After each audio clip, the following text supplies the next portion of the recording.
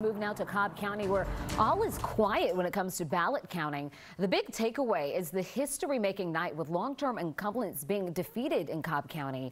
Our Mara Sirianni is live outside of the Maine Elections Office in Marietta with the latest on the results there.